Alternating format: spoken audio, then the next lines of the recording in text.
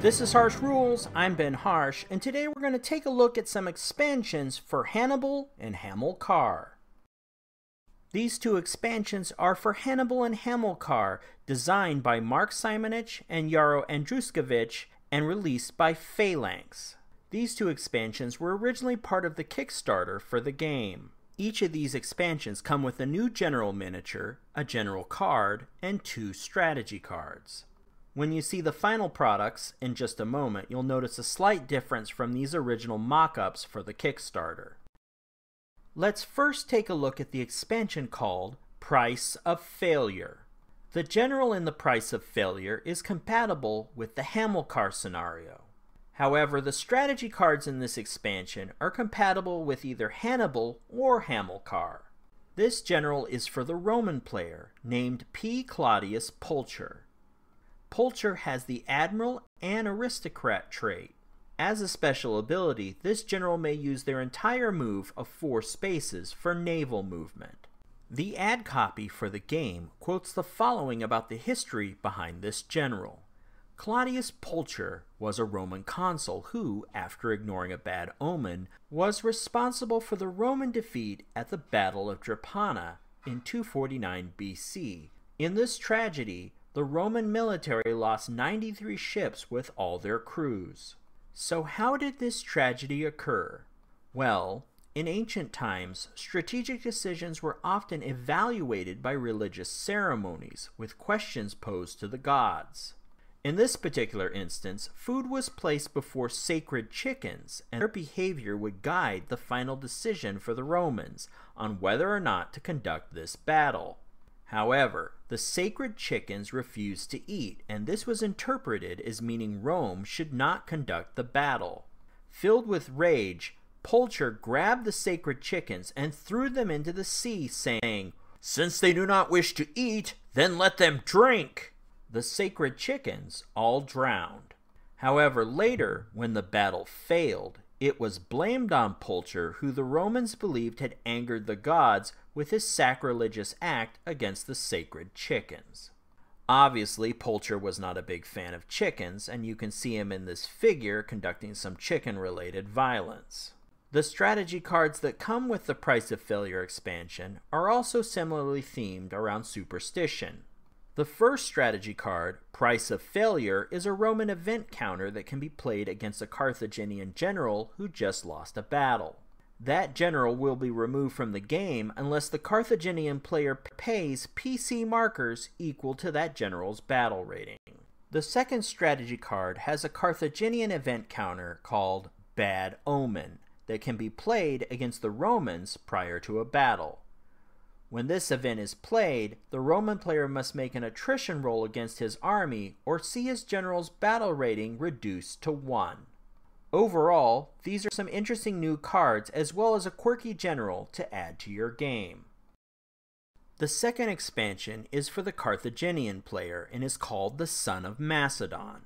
The general in this expansion is only compatible with the Hannibal portion of the game.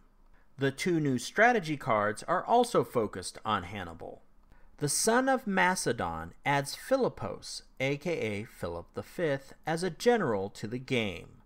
Some brief history about Philippos. Philippos was the king of Macedon who joined the Second Punic War as an ally of Carthage. This Macedonian king built a fleet of 200 warships and was ready to sail to Italy.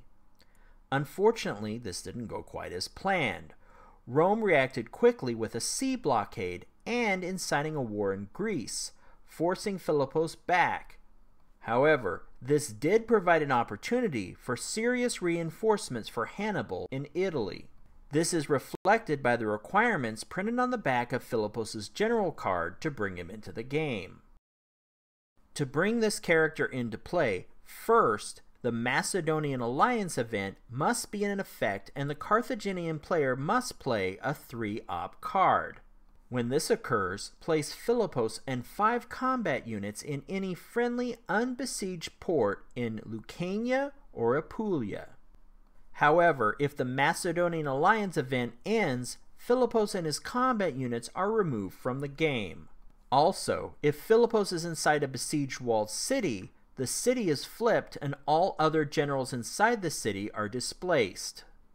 If Philippos is displaced, he is eliminated and the Macedonian alliance immediately ends. The Carthaginian player must also randomly discard one strategy card, and card 9b can no longer be played as an event and is removed from the game. The Hannibal strategy cards in this expansion are themed around stealth. The first card has an event called Desert March, and this can be played if the player controls Numidia Major. This event allows a player to move an army of up to 5 combat units from Icosium or Zuccabar, if controlled, directly to Gades. However, the player needs to roll for attrition prior to arrival. The second strategy card in this expansion has an event called Hidden Cove, and is themed Mago Finds a Hidden Harbor. This allows the Carthaginian player to move one army of up to 5 combat units to or from Genua as if it was a port. This move is always successful unless countered by a card. This also allows the player to replace the tribe in Genua with the Carthaginian PC. Once this is completed, the card is removed from play. And this sums up the second expansion, which gives the Carthaginian player a good general, as well as some strategy cards with special movement events. I hope you've enjoyed this quick look at 2 small expansions for Hannibal and Hamilcar by Phalanx. While these additions do not revolutionize the game in any way, they do provide some extra flavor if you're a huge fan of Hannibal and Hamilcar. As I said earlier, these expansions were part of the Hannibal and Hamilcar Kickstarter. However, I picked up my copies at an online board game retailer.